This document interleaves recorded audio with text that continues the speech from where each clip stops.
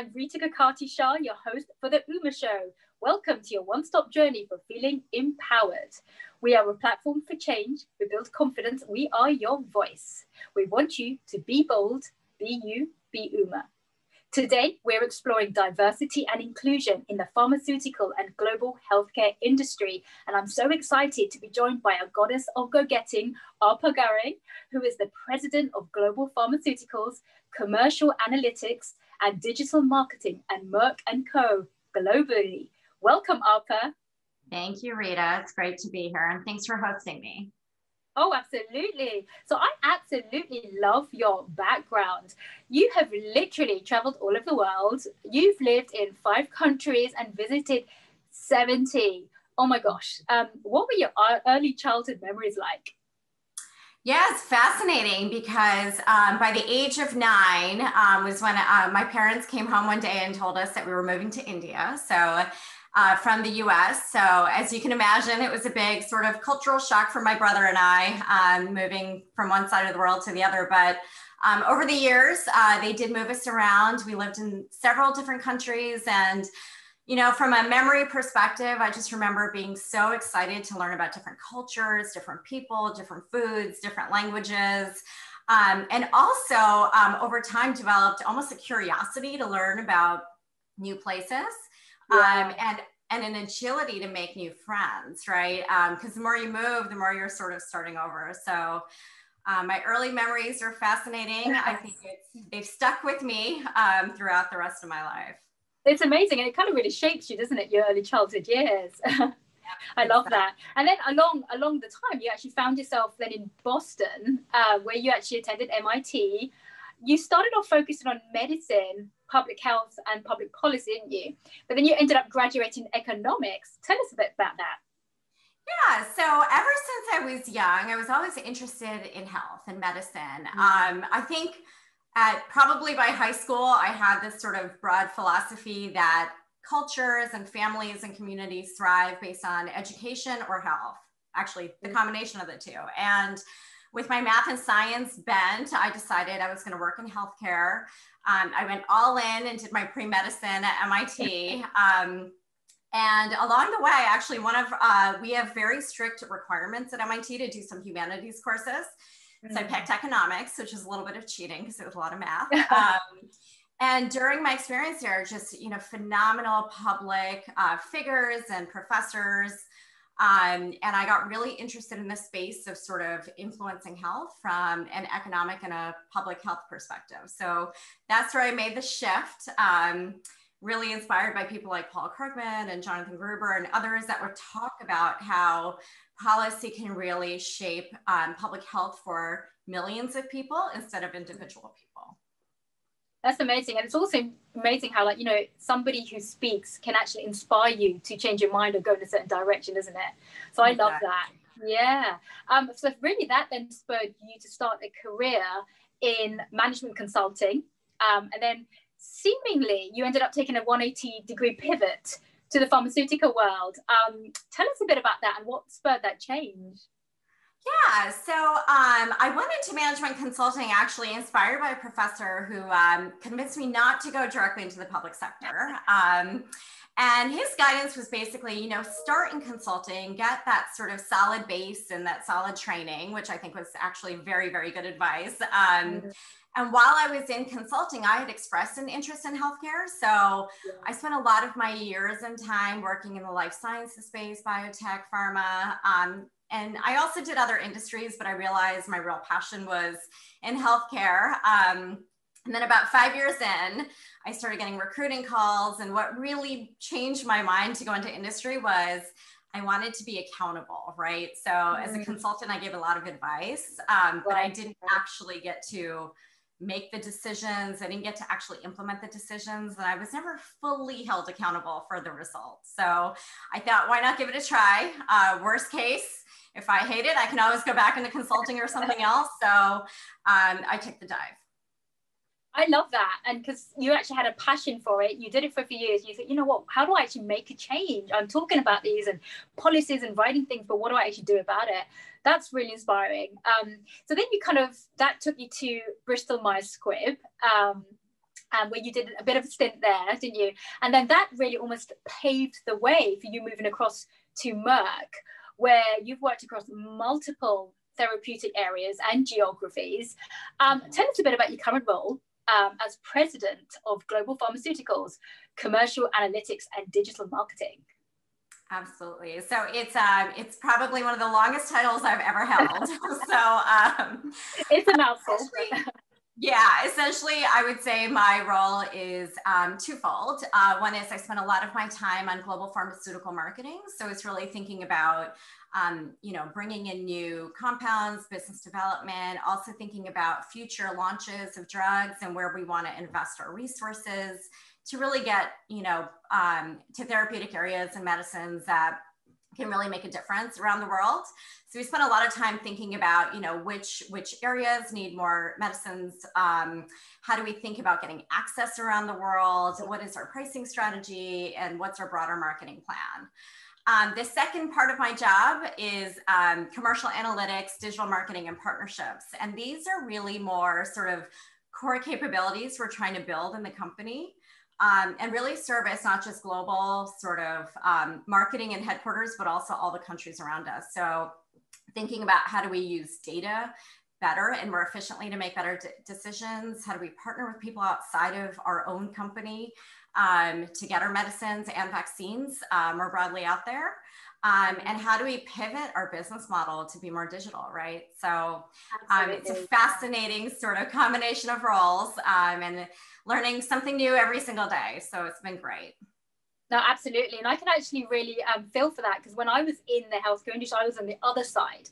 So I would be on the service provider side, looking at, speaking to companies like Merck or BMS about signal detection and those trials. So coming in from the other side of the efficiency. Right. So completely understand it from that perspective. So in your role, you also advise governments as well, and you've collaborated with global policymakers and led US vaccines, haven't you? Obviously, it's very topical right now, COVID's strategy, especially with Merck. Any clues or insight into what Merck might be planning on the vaccine front there? Yeah, absolutely. So Merck is actually the largest vaccines manufacturer in the world, right? We're also a leader in infectious diseases. So I'd say from the outset of the pandemic, everyone at Merck has been very, very focused on really trying to figure out how we can be part of the solution, how we can really make a difference, and leveraging partnerships where it makes sense.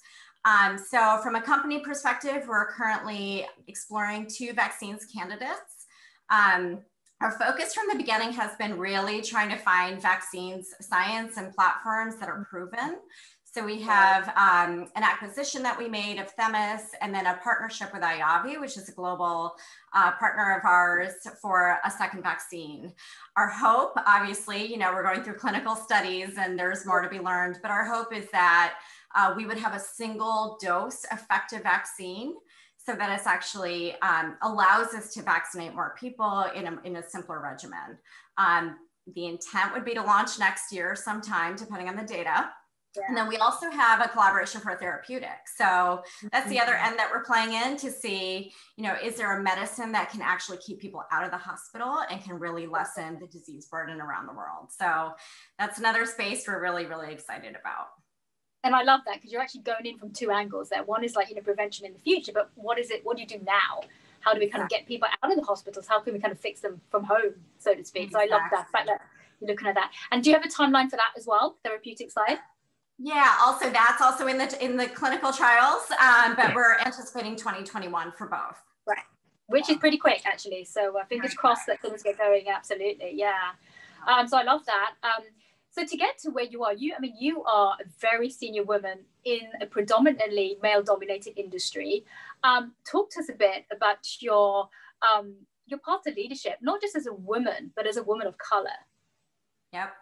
Yeah, it's fascinating. And I think as I reflect on my career, it's really hard to tease apart where it has mattered or has not mattered. But I would say there's 2 things that have always resonated with me. One is just always being focused on driving results, because results will speak for themselves and they're more sort of that objective measure of success. The second piece and sort of guidance that I've always taken with me is I always assume good intent, right? Right. I think in general, people assume all the right things. But the advice that I've taken for myself and also given to others is, but don't let people assume on your behalf, right? So if you've got aspirations, you've got things that you're interested in, you've got capabilities that you want to build, it's really important to articulate those, right? So an example I'll give is, when I was interested in becoming a managing director, I actually spoke about it and said, I've spoken to my husband. I have 3 children. I think especially when you're a mother, people assume you have children, you're going to make different choices. And, I spoke up and said, my family's willing to move to another country. We're ready to go. This is something that I'm interested in. And I think being clear on sort of aspirations really helped, because oftentimes people assume that you may or may not be interested in opportunities, and in the long run can really slow down your career. So I think for me, that's been the most important, is just be very clear on your aspirations and continue to stay focused on driving results. Absolutely. And I love that, because there's that saying that, if you don't ask, you don't get. So it's very much like, people don't just know the answer. You have to actually tell them. And I love that as well. And Uma as well, that's very much the philosophy that we follow as well, that, you have to drive yourself forward. At the end of the day, you are your best advocate. So I love that, but you're passionate about diversity and inclusion as well. Talk to us a bit about how you're managing to build and inspire diverse and talented teams at Merck. Yeah. So for me, it's very, very sort of basic, right? We work at a global company. Our mission is to provide medicines and vaccines to as many people around the world as we can. So I always start with the basics of, if we don't reflect the customers and the patients that we serve, we will never be as successful, right? We won't be as relevant. We won't understand where they're coming from. We won't be able to talk to them in a way that will inspire people to take care of their health. And so I try to always start with that premise of, we've got to reflect the populations that we serve. And that's not only good from a mission and a humanistic perspective, but there's a lot of research that shows it also drives results, right? So that's sort of my call to action within my own teams. I'll say that the second piece is really around holding people accountable. And, I hold myself accountable to build diverse and inclusive teams. I spend a lot of time gathering feedback on what's working, what's not working. Then I do ask questions of those who are on my team around, if I feel like they don't have diverse teams, what drove that? Is there something we can do to increase the diversity? So I think, that accountability piece is as important, in addition to really the case for change, so that people really see why it's more critical in my mind in healthcare, really, than in most other industries. Absolutely, because you are dealing with people from around the world, so you see the results immediately. So I agree with you, the accountability, but also kind of understanding why you're doing it. There's so many leaders out there that do it just for numbers' sake, but don't actually understand the meaning and how it actually makes a difference. But having that I think it's great. So well done on taking that forward. Now, just to pivot a little bit, you mentioned you're a mother of 3 children. You have a little puppy as well, so child number 4. Tell us a bit about, balancing your career with motherhood and your family. Yeah, so it's been a journey. I started working when I had no children, and now, as you mentioned, I'm up to almost 4, 3 children and a puppy. I think for me, it's been a lot about timing and the journey, right? So there have been times where I have said no to opportunities that have come to me because at that time in my life, I wasn't interested in a lot of travel. I wasn't interested in certain types of work. But I've always sort of reassessed, of course, working with my husband and my family, when am I ready for certain opportunities? So it's never a yes or a no forever. It's always a taking a pause and thinking about what works for me now, what works for the family now, and how do we balance that?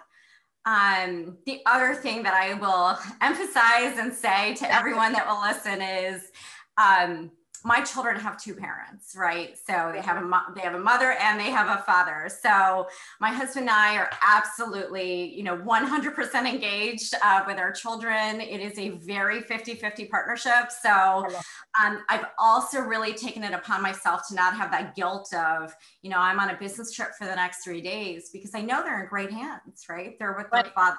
So we absolutely trade off. We balance. He takes them to the pediatrician sometimes. I take them sometimes. And it's a very, very important, I would say, partnership that has enabled me to do the things that I've done and take the opportunities that I've taken. No, absolutely. And I just love that, because it is a partnership. And unless we make it 50-50, it doesn't become that way. And also what you've mentioned is that when you've made these different decisions about careers to take up and opportunities not to, you've discussed it with your husband and family too. So it shows that this is a universal decision. This is your support network ultimately. If you let people into your life, they're part of your support network as well. So I love that. Same here, drop off, pick up, traveling and whatnot. It is an equal thing, whether it's your mother or father. I think the kids, from their perspective, they see us as being equals in that spectrum, which is so, so important for them. So I totally love that. So also you've achieved so much, truly remarkable. And you've been recognized in so many ways for your leadership as well, in particular in Fortune's Most Powerful Women, Next Generation, Business Insider's Global Top 30 Under 40 in Biopharma, and Philadelphia Business Journal's Top 40 Under 40 Business Leaders. Wow, that's a mouthful and incredible. So congratulations. Tell us a little bit more about that, and what's next on the horizon for you?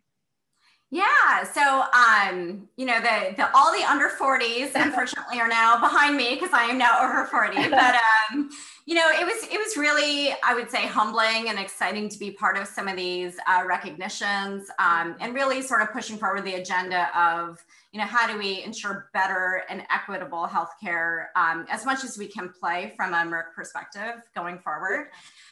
In terms of what's next for me, I have no idea. Again, as I mentioned, for me, it's all about, finding those opportunities where I feel like I can make a difference, finding the teams around me where I can make a difference to the teams and the culture. And then also being in a position where I'm learning new things every day and meeting new people, whether it's governments or policymakers, and continuing to develop myself in that way. So it's been a great journey. I've been very humbled by the recognition, but I continue to stay focused on my original sort of intent of making a difference where I can. No, that's amazing. So thank you for sharing that. And it's so inspirational for those folks out there that want to aspire to be what you've done as well. So just on that note, to end, I guess, what advice would you give to our viewers today who are looking really to follow in your footsteps of, public health, policy, and leadership? Yeah. So I'll start by saying, just pivoting on your introduction, I'd start by saying be bold. Always start with what you think could be possible and let other people tell you why it can't, versus starting, with sort of a less ambitious proposition, whether it's for yourself or for your business or for your company. So for me, being bold is really, really important. I think the other piece, which is very relevant and related, is, take risks, take chances. You don't have to know everything. Believe in yourself to be able to learn it. I think one of the best analogies I heard earlier in my career was, if you have one strong eye and you have one weak eye, you're only going to develop your weak eye if you cover the strong one, right? So if you're really good at something, leverage that, but then start focusing on building the things that you're not good at, so that you're continuing to develop yourself and your skill set. And related to that, I would say, which is, again, the premise of this show, is take it upon yourself, right? Sign up for courses, ask for guidance, talk to people outside of your company for feedback and advice. Because a lot of sort of careers and journeys are about learning and investing in yourself as well. So be bold, take risks, and really invest in learning, I would say, is the advice I would give to anyone out there. I love that. Thank you so much, Arpa, for sharing your incredible journey with us today. Arpa Garay, President of Global Pharmaceuticals, Commercial Analytics and Digital Marketing at Merck. And thank you to our viewers for joining on this empowerment journey today. We want you all to embrace the inner goddess of go-getting. We want you to be bold, be you, be Uma.